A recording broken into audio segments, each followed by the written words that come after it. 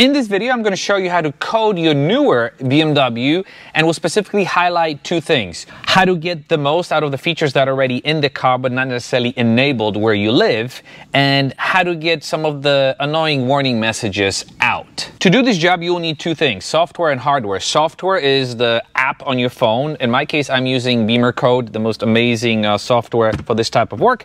And in terms of hardware, I'm using this V-Peak dongle. It's super cheap. You can pick it up on Amazon. I'm going to link it down in the description for you. There are many out there. I've been using this for years and it works absolutely amazing.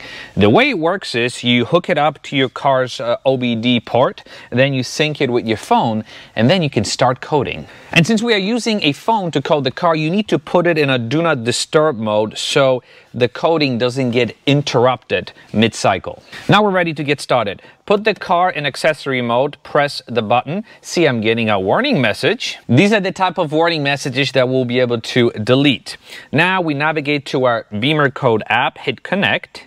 If you do it for the first time, it'll ask you to select your Bluetooth adapter. In my case, I'm using my V-Peak Bluetooth one. Hit connect. Select the car. In my case, BMW M5. It might take a couple of seconds for everything to load. Once everything loads, you are presented with this slew of options. Let's try head unit first. And once you get in here, you see you have a couple of these different options.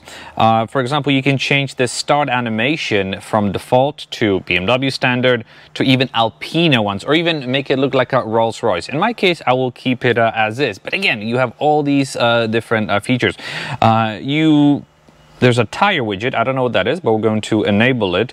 Display tire pressure and temperature in the instrument cluster. I thought I had it, but maybe I didn't. So I'm going to be enabling it.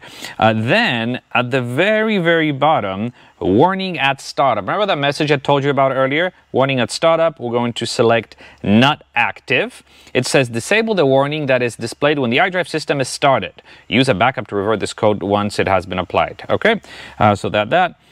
Camera warning. Camera warning, we're going to be disable the warning that is displayed when using one of the cameras. We're going to select not active.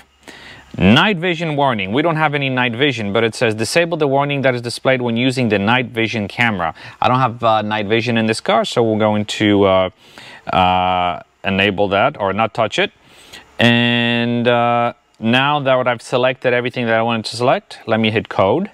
A message will pop up, read it, and if everything matches, start coding. It's going to take some time to write the coding data. Once the coding finishes, the screen will restart, and if everything worked well, we should not see a warning pop-up signal. Let's see. Yay! All right.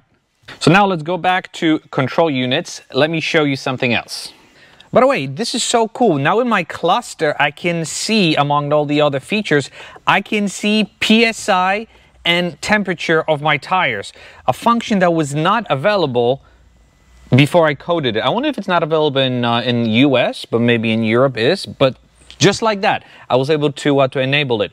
And now we're going to go to the tailgate function module because there's something in here that really bugged me. You have all these different menus. For example, you can just enable the button to be pressed down for open and pressed down for close if you want to change that. But if you go to tailgate function remote control, so sometimes I want to open my trunk with the remote control, but I also want to close it. Guess what? It's disabled. So when you click on that menu, tailgate function remote control. Currently it's set to open. Guess what?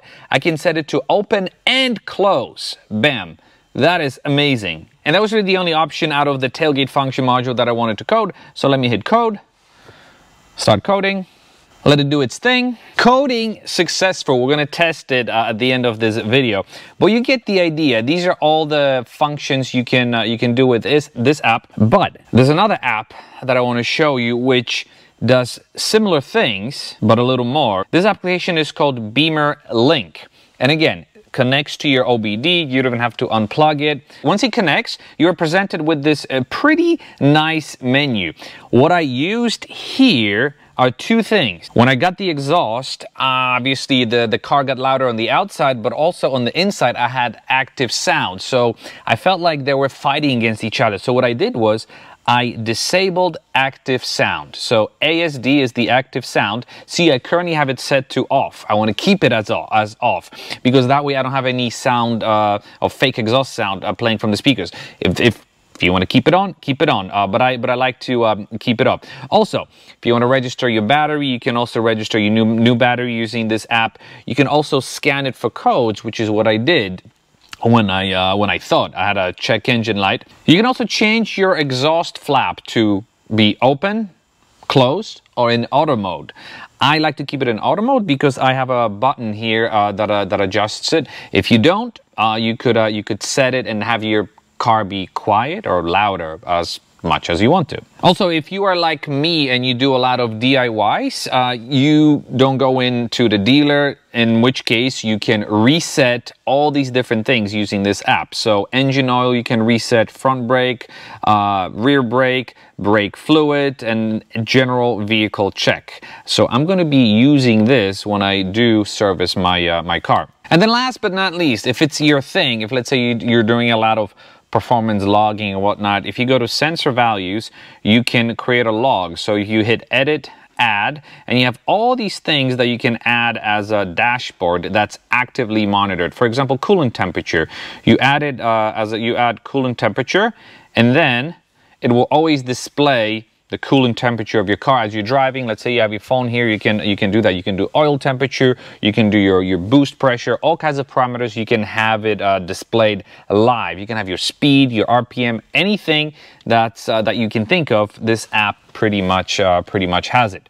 But I hope I gave you at least a taste of what you can do by coding your BMW and by using the two apps. As I mentioned earlier, the first thing that I did when I did the exhaust, I disabled active sound, and it was very, very easy with Beamer Link. I wanted to wait until I made this video to disable some of the warning messages and also enable some of the features that this car has but are not necessarily enabled. How cool it is that I have now tire pressure and temperature in my cluster. I never had it before.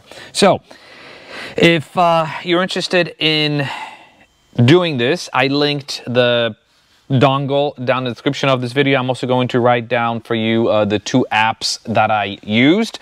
You do have to pay a one-time activation fee, but in my mind, it's absolutely worth it because you can do so many things with it. You can enable features, you can disable features, but also if you work on your car, you can reset all the service things. You can check if you have a check engine light, you can reset your check engine light. Amazing thing to have if you have a BMW. If you have any questions or comments, leave them down below. As always, I'll address every single one of them. Thank you very much for watching. I will see you in the next video. But before we end, let's see if the coding worked in the trunk.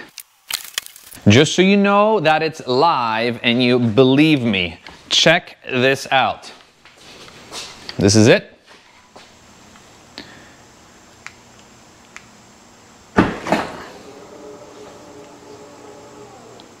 Pressing, and now pressing the button again.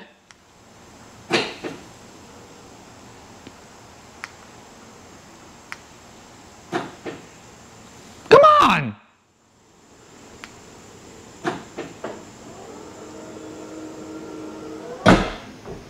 Ah, okay, so you do have to long press it to close. I didn't know that, so again, let's try this again. Open, and now long press it to close.